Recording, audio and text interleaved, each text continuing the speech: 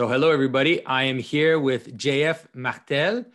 JF Martel is a thinker. He's a filmmaker, just a cultural theorist. He's written a book called Reclaiming Art in the Age of Artifice and also hosts a podcast called Weird Studies. The strange thing about JF is that several years ago, someone pointed me to him and said that we were like doppelgangers, that we really look like each other. Even my wife, when she saw a picture of him, thought, wow, this guy really looks like you. And what's interesting is that a lot of his ideas start from similar positions as mine. He talks about the world as story, about how, reality is built out of story. And he comes to conclusions that are slightly different from me. So I think this is going to be a very interesting discussion.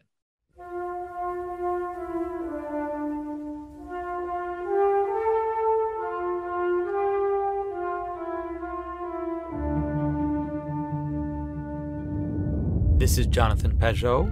Welcome to the Symbolic World. Great.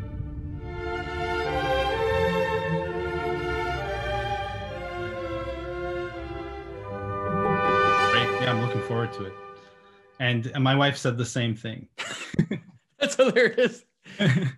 Yeah. Like brothers. More like exactly. brothers. And we're also both French Canadian, which is just strange. So we should be doing this in French. Yeah, it's a little awkward, but we'll get the hang of it. We're both used to it. The thing is that I guess it goes to show that we come from a society that was until very recently very homogenous, that we could look so similar and not have the same last name. Exactly. You probably have some bloodlines crossing at some point in the past. Oh, for sure. Yeah. In fact, I think you're only like a few hundred. You're in the Eastern Townships. Yeah. Is that where you? Yeah. Well, I grew up in the Eastern Township, so. Yeah. Oh, so I'm in Ottawa, so we're pretty close. Anyways, yeah. So you wrote a book called Reclaiming Art in the Age of Artifice, and I've heard you talk on several podcasts about a certain approach to reality, about reality being made of stories. So maybe you can lay out, the basics of your idea, and then we can start to explore the kind of the similarities and differences with the things I'm talking about. Sure. So Reclaiming Art in the Age of Artifice is the book I wrote a few years ago now, and the goal of the book was to. I had been working in the media industry for some time at that point, and I'd become frustrated with the types of questions that my fellow artists and I were getting from the people who were basically the gatekeepers of the industry, the types of things that we were asked to do. This is not new. Every artist knows this who's working in a big industry, is that you start off with this vision, this idea of what you'd like to do. And then of course, it's almost like you're holding a candle, and the industry's a maze, and the goal is to somehow make it across to the other end with these howling winds through the tunnels, with the candles still lit at the other end. So I thought, well, and this is, I think, is something that a lot of artists have felt. So I was just thinking about that, and instead of going the usual route, which is to say, well, that's just the egocentric artist wanting to control, that not answering to the demands of culture, but trying to get their own personal opinion across or their own personal vision. But really the market knows what kind of art should be made, and one should just kind of bow to that. Instead of going that route, I decided to go the other route, and I drew on the artists that I love, people like Oscar Wilde, people like Albert Camus, Flannery O'Connor. I remember the artists that I was into at the time, Stanley Kubrick, and just going to see what did they say about the process. And I found that often what they said resonated with what my artist friends and I were feeling. And they had just been the people who'd been able to make it across the maze with the candle still lit.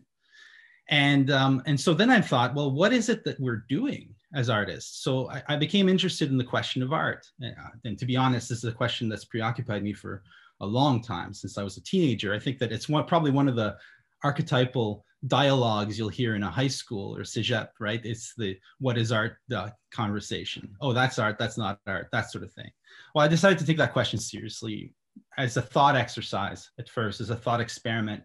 And then finally ended up, because I was writing for a magazine at the time called Reality Sandwich, I ended up getting an opportunity to write a book about that.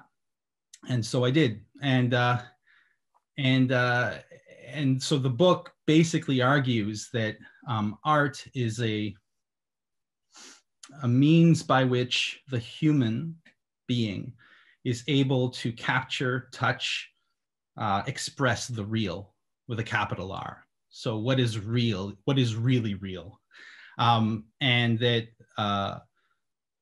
art is innately spiritual, and that we have simply forgotten that. And there's something basically fundamentally subversive about art in the sense that it shows us things outside of the usual frames of reference that we know them in. So it will take, for example, you know, the example I use in the book on a few occasions is you'll have someone take a vase with sunflowers in it and transform it into a weird menagerie of alien monsters, right? To transform them into something where the sunflower, which seems so known, so familiar to us, suddenly becomes strange again, restored to its original strangeness. Because the theory is that we tend to project our concepts on things, and then we reduce those things to those concepts. And art is a way of getting through that interface, that kind of overlay of conceptual apprehension, to get back to something like the original reality of creation, right? And I'm not saying that there's a kind of gnosis in art, but I'm saying that at least it shows us our unknowing. So it's like an anti-gnosis. Mm-hmm. It removes the idea that we can know things with certainty. It restores us to what in the book I call radical mystery. That's what art does. And that's how you can kind of distinguish something like Guernica or the Sistine Chapel or an icon from something like a car commercial or that horrible milk commercial I'm sure you remember in Canada, with where they took Beethoven's Ninth and turned it into, it was just the word milk being repeated over and over again when we were kids. So like that sort of thing, that type of propagandistic type of art that tells you how to feel and think, which in the book I call artifice. Mm-hmm. So it was an exercise in rehabilitating and weaponizing an adolescent feeling. Yeah.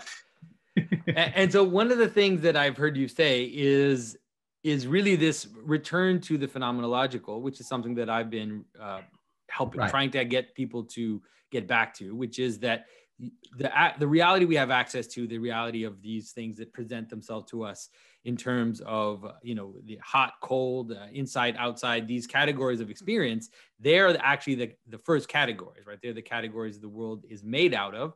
The other categories, like the scientific categories, are real, but they're secondary, let's say, to these first kind of impressions, this world of phenomena that we deal with.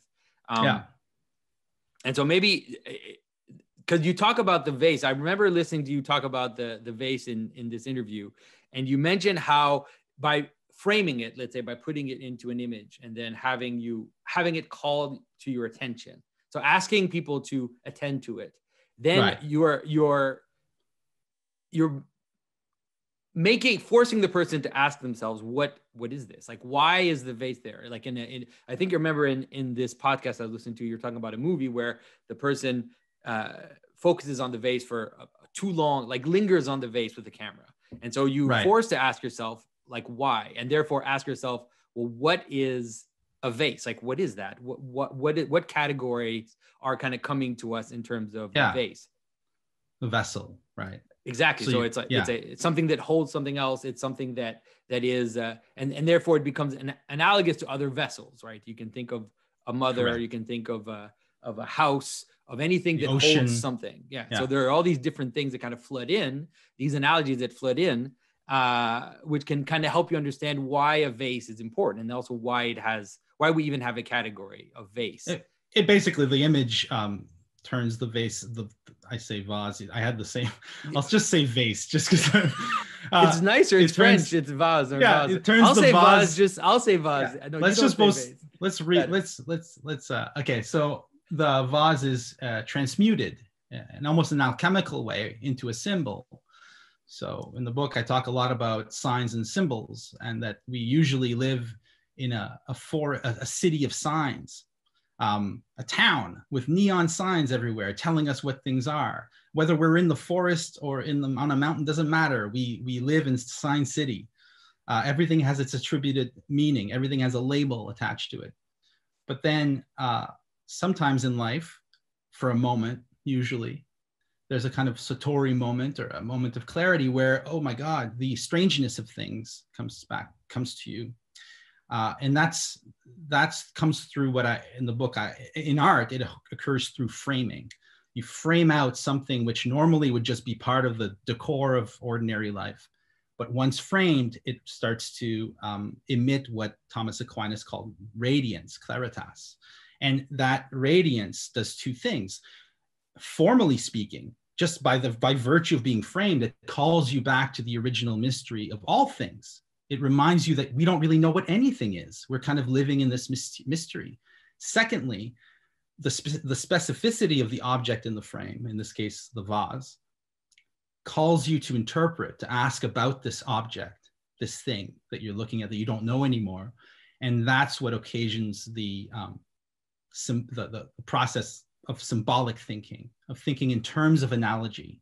Yep. And so you start to think about associations, and some associations have become classic. For example, the vessel, the mother, the ocean, right? The night, the things that contain, the things that, and those associations have become quite standard. But my gambit is that modern art, and it's at its best, allows for new associations. Mm-hmm. And so that there's never a symbol dictionary that's complete, right? Yeah. That this is always in the process of being discovered and okay. And so yeah. This is really, for me, it's very fascinating to hear you speak, because what I hear when I listen to you is I hear kind of two things going on. And for me, at least the way that I've tried to present it has really been two things. And so this notion of the mystery, or this kind of entering into the mystery, if you think of an ancient temple or, a church, you have the space of mystery, which is the altar, let's say. And that's where the magical event happened, the event that binds us together as a community, the event that connects us to something higher. And so it is beyond description, although you can describe it, that it's also containing something which is leading beyond it, right? So higher up, okay.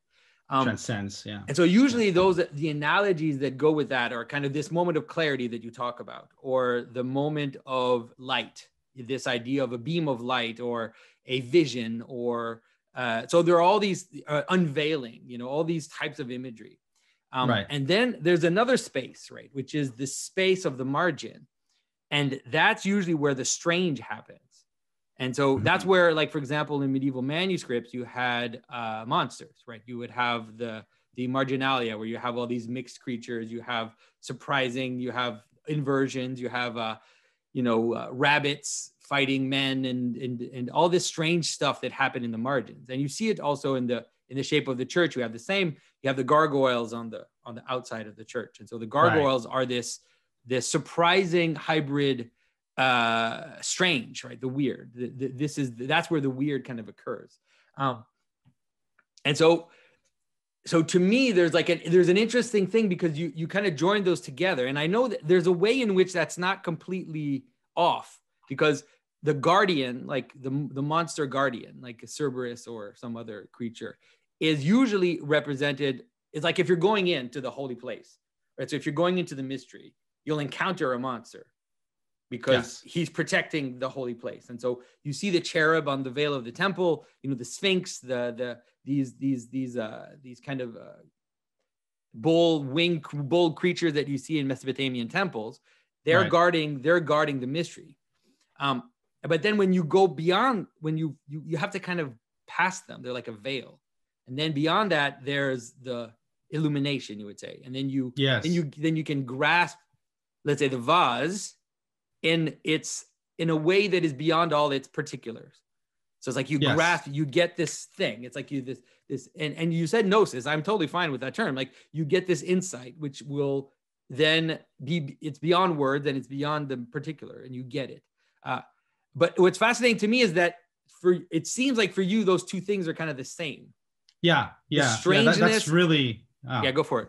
No, that's really interesting that you bring that up, actually. There's a Protestant theologian, Rudolf Otto. I don't know if you're familiar with his work, but he came up with a concept in his work, which he calls mysterium, calls it in Latin, mysterium fascinans et tremendum, the fascinating and terrible mystery. Mm-hmm. And this is in a work that explores, that tries to capture the nature of the sacred. And what Otto argues is that the sacred is always a two-pronged thing. Mm-hmm. The sacred reveals itself as fascinating in the positive sense, not in the sense of casting a magic spell, but in the sense of that Aquinas means by illuminating. It draws you in. It is a type of gnosis. It confirms something that you could only dream or hope was true, and shows it to you in a way that's beyond words. At the same time, strangely, mysteriously, it is also terrible, because the sacrifice it asks of you is terrible. It's like Abram and Isaac material, right? Mm-hmm. And so it's both. And I tend to be, this is super interesting that you kind of put your finger right on it there, I think, when it comes to the two of us and the way we approach these things. I think you're right. I tend to be more Manichaean, which means more dualistic about this thing, because I am uncertain as to whether the real, capital R, the ultimate, is something that is something that would bring one joy or absolute horror. Mm-hmm. I don't know. I don't know that. I believe that it's good. That's why I'm a practicing Catholic, but I don't know it. I don't feel it. I feel like there's a chance that the illumination, if it were complete, would be like what the Germans experienced at the end of Raiders of the Lost Ark. Right. Yeah. Well, for sure, there's that threat in Scripture, and that threat in the idea of God, or this idea of the revelation of Vishnu, right? In where he removes his mask, and then this thing that is seen by Nagarjuna is like this. I think that's his name. Is like this insane thing, and you get the sense of that in Scripture as well, where God, when someone asks to see God's face, God says, "You can't. If you see my face, it's going to destroy you." Right. And it seems like, at least in Christianity, that all of that gets resolved. It's not. It's resolved in the sense that it's brought together in the cross. Which is that moment where death and glory are joined together, and that moment where the horror and the highest thing are kind of joined together in one image. And so I think I agree with you in that sense, that there is something, and there's also this idea of the relationship between the divine darkness and the divine light. And you see that I talk about that quite a bit because I carve icons, and so I actually make opaque images. People always talk about icons as windows to heaven, and I'm like, well, I make carvings. And so it has more to do with this. In the Old Testament, there are certain places where when God's glory comes, it's like a darkness. It's like this darkness which comes in, and sometimes it's both. Like in the Transfiguration of Christ, it says they were overshadowed by light. So it's like a cloud of light, and so it's both a dark and light. It's like something which shadows you, which stops you from seeing the light, but also you see the light. So it's like that's I see what you're talking about in terms of the duality of the revelation, let's say. Right. Well, I'm glad. I'm just and you say that Christianity resolves it. I think that you're right. I think that Christianity resolves it, but I guess I'm just not quite sure that Christianity's right. Christianity's right in what sense do you mean? I'm just much more ambiguous with, well, again, I'll say I am a Christian, but I'm a Christian. I mean, Dostoevsky said that, he says, my hosannas were forged in the immense furnace of doubt. Mm-hmm. So I guess I'm still in the immense furnace of doubt. Yeah. And so but what I love about, and also I wouldn't want it any other way, in the sense that I think that it is important that the spirit of exploration that characterizes the human is vindicated and allowed to go the whole way. Mm-hmm. Some of my favorite Christian writers, most of them became Christians at the end of their careers, are the decadent writers of the late 19th century, people like J.K. Wilmot, and also like Aubrey Beardsley, and people who realized at the height really of that moment where the modern kicks into full gear, right? The end of the 19th century. These guys realized that in order to affirm meaning again, we would have to affirm the most awful meaning. We would have to affirm sin and darkness and evil in order for the axis of good and evil to even exist. We have to go down there. And I think that I don't know how conscious of it they were, but when you look at the work, you look at Huysmans' series of novels from A Rebours to the late works, where he was basically not an abbot, but like a lay monk. Yeah, lay monk. There's a movement there that's very important. And I think that the way for a modern to re-enter, to rediscover what there is to discover in those old religious traditions, I think that path, the left-hand path, as they call it in magic, is a super risky, but sometimes maybe necessary one. And so I'm kind of, that's why I'll emphasize the unseeable face of God and point out that face is unseeable because it's monstrous. And I emphasize that side. That doesn't mean I disagree with you in the least. I agree with you 100%. Yeah. Well, it's like I always try to remind people that we do eat the blood and body of Christ. Right? That's the highest sacrament. It's like it is. You can say that it doesn't refer to cannibalism at all, but that would be actually missing the point of how Christ unites the extremes in his person and in his sacraments ultimately. Right. Right. But the thing that I'm worried about mostly is that there is this image of, especially in exploring the darker aspects, like there is this image of losing yourself, because that's the imagery of the demonic, or these hybrid creatures that appear. You see in these images of hell, of like early Renaissance or late medieval images of hell, these kind of monstrous hybrids and all of this exploration. Interestingly enough, before they were actually almost more positive, these monsters, because they were just in the margins of the document. Like they were not in hell in the sense of just in terms of negative, they were just ontologically on the edge, and so they just created a border for the. They were the peripheral, edge. This peripheral kind of weirdness that appeared on the edge, and so it's the highest version of that, I think, is, I don't know if you've heard me talk about Saint Christopher, which is something that I've been trying to talk about quite a bit. So Saint Christopher is a giant in some traditions, but he's also a dog-headed man in other traditions. And so he is this kind of monstrous dog-headed creature who, in the legend, he's looking for the strongest king, and he ends up like actually working for Satan. And then finally he's looking to work for the strongest king, but he ends up submitting to the baby by crossing this child across the river. And there are versions of it where he's a giant, other that he's like the giant dog-headed monster. And so the idea is that the monstrous, or the hybrid, its best possibility is a bridge, because it's on the edge. And so it can actually carry the logos, or the light, or the divine revelation further out into the world.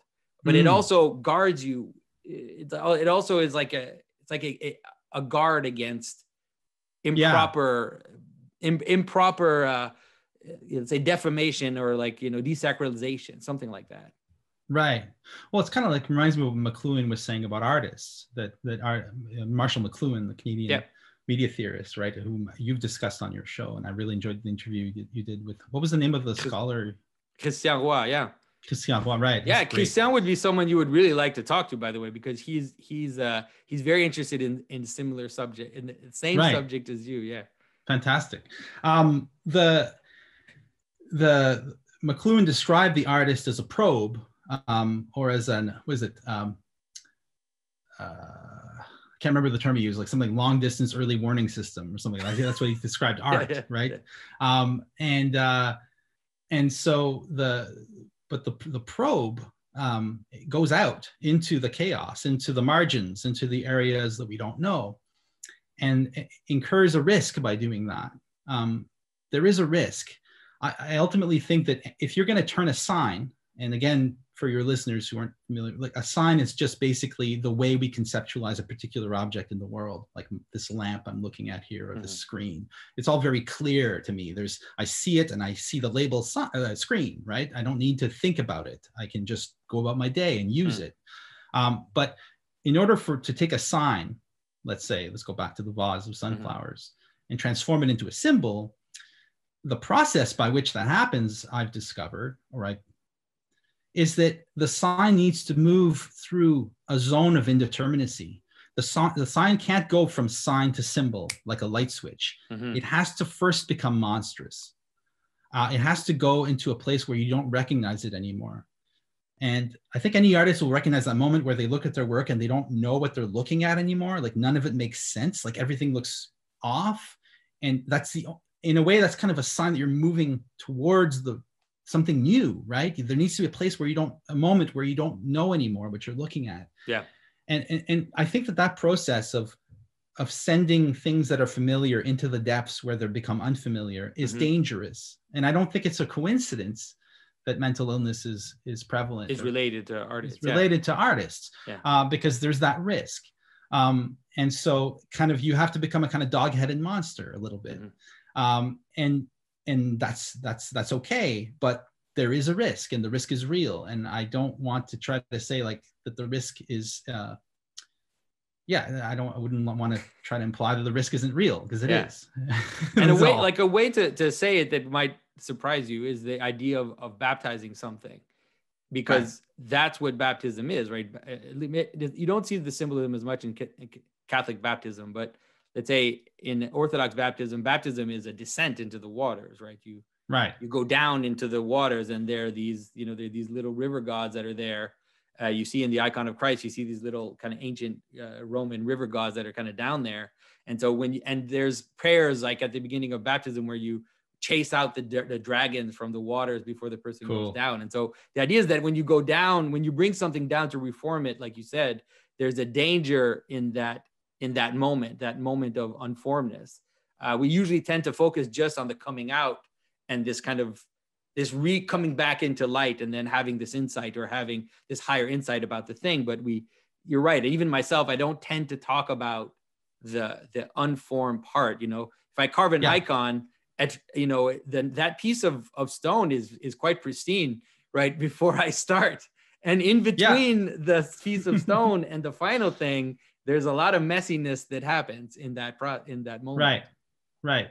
And the process asks of you something that I've been talking with an Australian artist named Andrew Antonio. He's a very talented surrealist kind of painter. And he was talking to me yesterday about the confrontations, the paths you find that that if you follow that path too far, it might lead to something that you're not ready for, right? There's a whole interior world. And I think that's something else that art tells us, whether it's liturgical art or wonderful secular art. I actually don't think there's a difference. I don't think there's any such thing as profane art. My personal theory is that art is inherently sacred if it's real art, but then you have to get into the unpleasant game of defining that, but whatever. But he was, where was I going? I totally lost my train of thought. Your Australian friend who talked about the danger of going in a certain direction. The danger, right? That there are, that art calls us to develop and explore our interiority, which is probably the biggest problem we have today, is that there's a full-on assault going on interiority in our culture. We are being called to think of ourselves as purely external creatures, like completely oriented to what's outside. There's very little in our culture, especially now with the advent of ubiquitous digital culture. There's very little opportunity for people to go in. And art requires you, if you're going to do it properly, to go in. And going in is there's a reason we don't want to do it. It's Mm-hmm. not pleasant. It can lead to all kinds of strange and unpleasant discoveries. But the theory is, or the gamble is, that it's worse not to do it than to do it. As bad as it is to go inside, it would be worse not to, because then, of course, all your horrors will manifest externally. Yeah. Well, it's fascinating because I found my own kind of solution to that, which you probably won't agree with me, but for me, the solution that I came to in terms of art, first of all, in terms of the problem of art and artifice, is the discovery of more traditional art or liturgical art, for example, actually breaks down that barrier, right? In terms of the difference between, let's say, an object of consumption, the way that we think of it, like how now we have objects of consumption, and then we also have our things that are there to give you a message. And then we also have the high art, let's say, that is supposed to be more exploratory. In liturgical art, they kind of joins together because the object you make is going to be used. It doesn't it's not just looked at, right? It's not just like not just like an object of contemplation, but it's going to be used in the prayer. It's going to be used in the liturgy. And so it kind of binds the different aspects of art together in objects. Yes, and I think that's fine. I think that's an important point, and I think that's good. I just think that we've lost our way of discussing that part of the liturgical art that isn't artifice. Yeah. The claritas part, the art part is what we've lost the words or signs to determine. But that's what I'm trying to recover. I perfectly agree with you that a work of art can be also a work of artifice in the sense that it can have an instructive or functional role to play in a particular context. Nevertheless, there's a difference between a good icon and a bad icon. Oh yeah, for sure. And how do we talk about that, right? Yeah, and exactly. Most people look at Orthodox icons and they just see the same thing, right? Yeah. But I'm sure that as an icon, I'm certain that as an icon artist yourself, as someone who is a carver in the Orthodox tradition, you're very much aware of the subtle differences that makes, I don't know, like an Andrei Rublev different from someone else's icon. There's definitely something that makes there's definitely a difference between a very bad icon and a good icon. The strangeness is that it seems that in terms of in terms of miracles, it doesn't matter. And so so some of the really worst icons become like these centers of pilgrimage. People have these, and then it's like it becomes this center of a whole community, and you think, wow, that's wonderful. And then but you're something in your mind telling yourself it's still a bad icon. Exactly. Even if I recognize this is amazing and all these people loving each other and kind of surrounding this thing, it's great, but still it's a bad icon. That's a great point though, because it goes to show that that they're nonetheless, and there are ways, there are reasons why we recognize certain artists as being, like Rublev, for example, is a great example. He kind of joined everything together because he was really recognized as a holy person early on, and he actually is canonized now. He's a saint. Like you can get an icon of Rublev, of him, like not just his icon, but of his portrait. But he also was recognized as someone to copy, and so. But his work is very different from what came before. So there's quite a lot of innovation in his work, but he was rapidly recognized as something that was setting a new path that those that aren't so good need to follow. It's like, here is something that's really kind of showing itself brightly, and then telling all these other artists that are mediocre to say, okay, just look at Rublev, follow Rublev. Right. These are church councils saying that, Moscow council saying, look at Rublev, copy Rublev, because a lot of you guys are just off the rails in terms of your icons. Well, that gives the lie to the popular idea that icon art has never changed, because it does innovate in ways, but it innovates through, I guess you call it through a kind of grace. It's not about individual self-expression. It's not like Rublev's like, I'm going to do things my way. No, it's more like he encountered a problem, and he found he he received a solution, right? Yeah. And that's how art evolves. And I think that that's more common in secular art than we think, is what I think. Because, and I totally think, I completely understand why you found, because I know you started in contemporary art and then you discovered traditional art, and went into that world. And I can see why one would do that, because these ideas that we're talking about aren't that foreign there. That's kind of like, yeah, art doesn't come from individual human beings. It comes from beyond. In the secular culture, we have no language to discuss this. Nevertheless, we have things like Guernica, Picasso's Guernica, or Moby Dick, or Hamlet. I don't know, or an Emily Dickinson poem. It's like 8 lines. These things, they too reveal things to us. And so we have to be able to figure out what it is that's going on in secular art, that it's so unsecular. Yeah. It just can't be secular. It has to call us back to the mystery, and to the sacred. And I think you're right. And there are artists that are doing that now. I think one of the difficulties of the modern time is, first of all, it was this race towards genius and this race towards the personal. And so, this idea of, especially you see it in abstract expressionism the most, where they have all these artists that have this like one characteristic style, and then you recognize their paintings, and then it's as if their whole person gets embodied in this style, and then it becomes a marketing ploy. It becomes an easy way to market them as well, and sell their paintings for millions of dollars. But you see that already in the early 20th century with a lot of the early modernists. But there are some things that I think, even in liturgical art, that they discovered or that they brought forth, that can be recuperated. And so I know some icon painters that are using Rothko in terms of, Rothko's ideas of push and pull, and this notion of how space and color interact with each other. And so, but now more subtly, to the service of something which they think is more communal and is more kind of bringing people together. And I think the same thing happens with Cubism and with the early kind of formal developments that happen in modernism. My own take on it was that, especially arriving in the like early 2000s or like late 90s, I felt like there was just nothing else happening.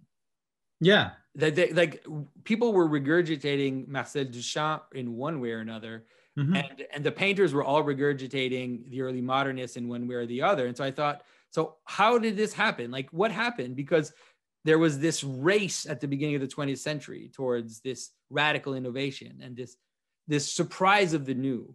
And then it seems like it actually kind of petered out even before World War II.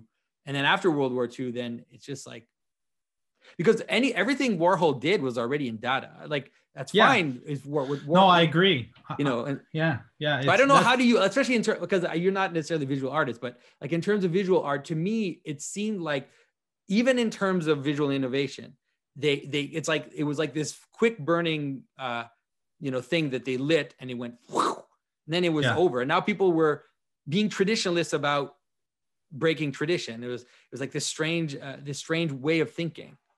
I think that, I mean, that's a huge question that we could discuss for hours, but I think that one quick answer that I'd like to give, like the venture a theory, I guess, is that I tend to think that changes in art happen in poetry first. So, or at least that's where they become more noticeable. In this case, I would think that if you look at Paris in the mid 19th century, in London a little later, and Germany, of course, you'll find I'll go back to the whole idea of decadence, right? Of these decadent literature, decadent poetry. What is the archetypal figure of decadent poetry? It is the anemic, last in line aristocrat, the last of his house, who is so bored with life, with modernity, that all that's left for him is sensual pleasure. And so like Huysmans' character is the ultimate. He locks himself up in a palace of strange curiosities, bizarre, grotesque plants, and like turtles inlaid with gold and all kinds of queer. And he just luxuriates in this pleasure of the senses until finally he can just die, because there's nothing left of the world. There's nothing left except surfaces. Acedia, right? This is the way the monks who suffered from this condition in the Middle Ages were they were told that they suffered from a thing called acedia. It's the disease of our age, pretty much. Acedia. Yes, and then what you see in afterwards, and this, you know, what you see is like Dada is the kind of codification of that decadent feeling, affect that was new when Baudelaire and Huysmans and Poe were talking about it. All of a sudden it's codified, it's instrumentalized, and it happens to serve a commodity culture very well. A culture that's completely, in fact, you know, the whole Dada dream of a world of obliterating the line between art and life, we've accomplished that. We live in the utopia of the Dadas and the Situationists in a way. We live in a world where there's no more boundary between art and life. So I think that that acedia, which those decadent poets explored first, then just became a generalized social phenomenon, and you see it play out in all these crazy theatrical. Weird theatrical events like the Nazi rallies, or like that ridiculous shit we saw in Washington a few weeks ago. This type of like pretending to care about, pretending to be part of history, like fabricating events, trying to get us to feel something again. I think that we're just apathetic as a culture, and we need to wake up. And that's my take on that. Your final word is that we need to wake up. I agree. I totally agree. I tend to see, and that maybe brings me to also to one of the aspects that I've been trying to develop, which is art as participation. You know, one of the things that I've been trying to point people towards is the difference between the modern notion of art as a kind of aesthetic experience, or an exterior aesthetic experience, you know, going to the opera, going to the concert, looking at a movie, watching a movie. All of this is different from the participative art that ancient cultures had, or, you know, that the idea of a dance, or, you know, or singing folk songs together, or, you know, sitting around a fire and celebrating our stories, right? You know, even the Iliad was sung, right? People didn't read it. They would have bards that would come and would sing it to them because it was their story, and they would kind of have this participation. And I think that, like you said, one of the difficulties of something like the fascist tendency is in noticing the vacuousness of, let's say, pleasure, this kind of exterior pleasure, this surface pleasure, and the entertainment culture that we embodied, is this desire to participate, and they're looking for places to enter into the story. Yes. And the political sphere is an easy and scary place to enter into the story, where you take a side, you have a bad guy, you have an enemy, you know, you can even make them really, really evil, like in terms of the Q type people. And then you know where you are and who you're fighting and what you're doing. And so it makes you feel alive in a way that, that I can sympathize with, but also is extremely dangerous because it's very limited. It's limited, and it's fundamentally, it gets everything exactly half right and exactly half wrong. Exactly. Right. So being half right is not a good thing in life. It's like the worst. It's better to be fully wrong than being half right. That's hilarious. So is there corruption at the top on both sides of the aisle politically? Of course there is. That's where subtlety becomes very important, you know, and looking at yourself becomes very important, and not also the holier than thou feeling that the fascist sentiment encourages, that we are the pure and they are the impure, and all of a sudden all of the stuff that we can't acknowledge about ourselves gets projected onto the other. Not a good thing, not a good path. But that's why, like, for example, when I talk about the church building, let's say, and I try to get people to kind of experience it, because it's not, I talk about it, but it's also experiencing it, is that the church building, let's say the way it's built, like when you enter into it, it has three parts. It has the altar, it has the nave, and then it has the narthex. Those are the main parts. And the narthex is that place of relationship with the outside, where the monsters appear, you know, the gargoyles and all of this stuff. And so there's a hierarchy of being, but it's not a simple in-out identity, right? It's not a simple us, them, because it's actually a hierarchy which moves out into the outside and into the indifferentiated possibilities which lay outside of my identity. Right. And so it's a healthier way to encounter identity. And some people will object, because there is, to a certain extent, a recognition of the monstrosity of the strange. Like, and when I encounter something that I don't recognize, like a stranger, there is something monstrous of that. But if I know that monstrosity is also part of how it, like, I recognize it, right? It's structural. It's just structural. It's there. And so I see the stranger and I recognize, oh, that's weird. And then it's like, okay, well, now move on. Like I don't have to. I can get over it. I don't have to necessarily like throw a lance at it, right? It's just part of it's just part of how the world lays itself out. And the idea of having like a saint like Saint Christopher or certain other, you know, Saint Moses, the Ethiopian, certain Moses with the horns too, the Old Testament Moses. Moses who came down with horns there. Yeah, exactly. That's a fascinating story. But so to me, it's more like trying to get people to go back into a proper story, like not the weird nationalistic story, but a story which has this space for the strange, but it also looks towards the altar, right? That it's not completely fascinated with the snake either, because, like, at least in my opinion, that can be very dangerous, because those monsters can also eat you. Like, they really can. Absolutely. That's the great hope, is that you're right about all this. It's like my hope is it's our great hope. Like, I agree with you, and I think that it's speaking to the importance of participation, which I think is really important. I think I saw you talk about this in a talk sometime. How traditional art is participatory, so it invites. I think that's key. I think that good secular. I don't like to use that word secular, but let's say non-traditional art, or I even think that that's wrong. I think there's a tradition even in secular art. Anyways, in all art, there's a participatory call. There's a call to participate. I wouldn't want somebody to read me Moby Dick, because it would take a week, but I love to be able to sit down and read it. I don't think the technology of the novel, although it's not an oral technology, still participates in of that. Yeah, there's something about that. So, and something's going on in that book. Of all books, I think that it's the closest I've read to kind of not profane, but secular scripture in a weird way. And it's not secular, but there is something. There is, even in terms of like the idea of the monstrous, like the idea that the monstrous were in the ornaments in medieval manuscripts. Like there was a relationship between ornamentation and the monstrous. There's also something inevitable about the secular.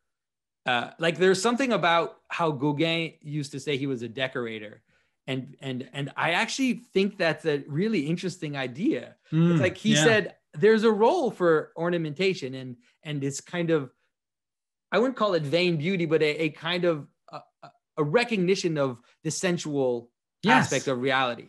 But it's also a decorative. It's also decorative. Like it's something you do after, at the end of the day, right? It's like the rest. You need the house. You need the house before you can decorate it. So the house has to stand. You need the house. That's a good way to and say it can't be built on sand, right? But about the participation thing, that there's a difference between there are different types of participation.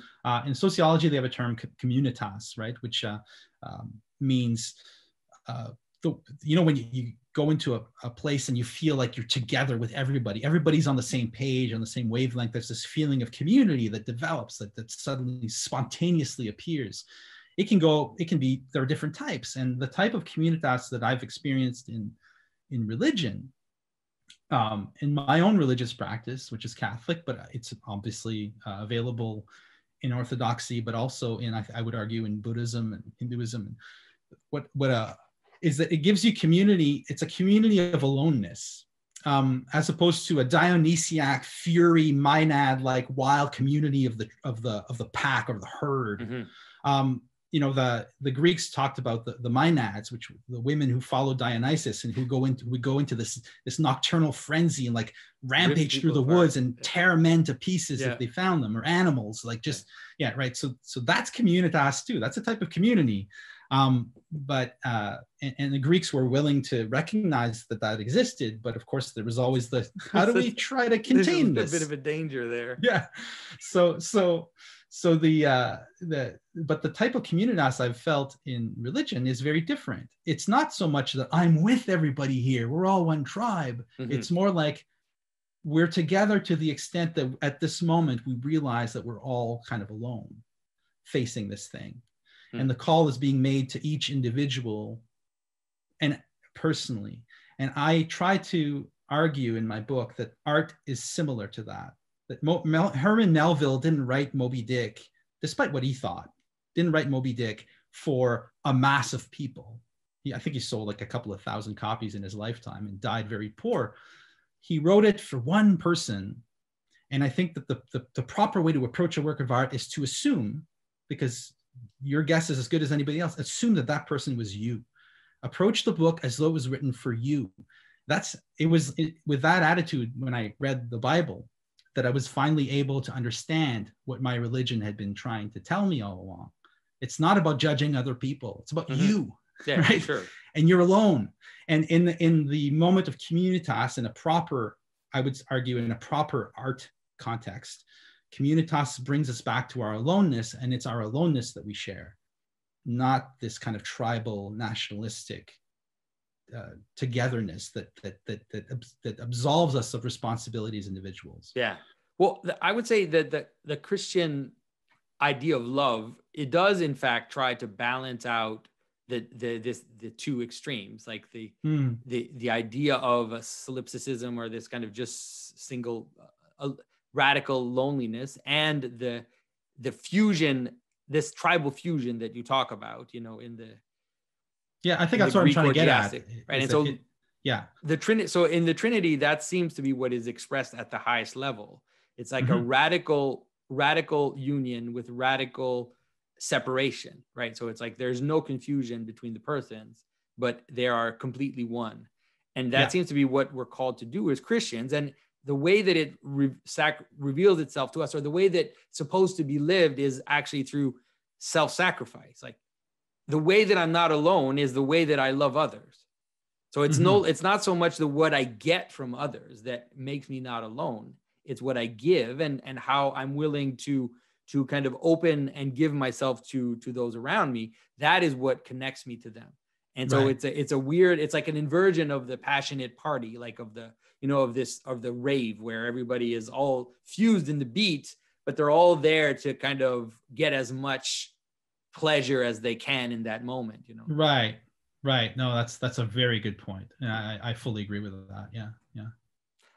Look, I think we've been going for quite a while. This has been a very interesting discussion. I'm happy that I finally talked to my doppelganger, and it's funny because I didn't know that you were a Catholic. Like, I didn't even know that you were a practicing Catholic. I just saw your talk about weird stuff. And I guess it makes sense then you would be on the Makers and Mystic podcast, because I guess it's mostly a kind of a Christian podcast. But yes.